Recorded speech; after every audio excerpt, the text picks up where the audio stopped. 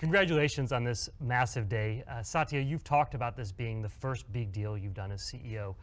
I'd love to get an understanding of how LinkedIn came onto your radar.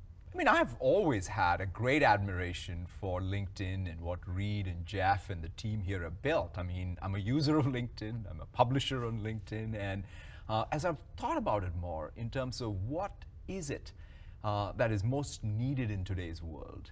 For sure, I'm a deep believer in productivity tools and communication tools because that's what empowers people to be able to be great at their job.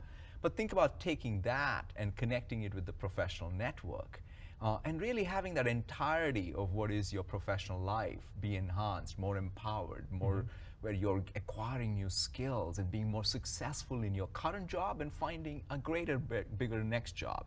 That's that vision, and I've been talking with Reid and Jeff for a while, and the fact that it came together now is fantastic, but believe me, I've been thinking about this for a long time.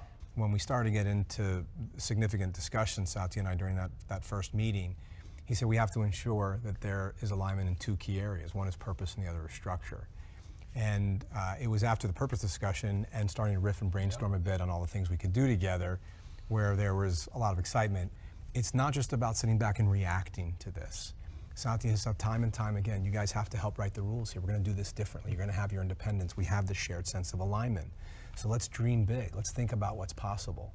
And that's going to be kind of first principle.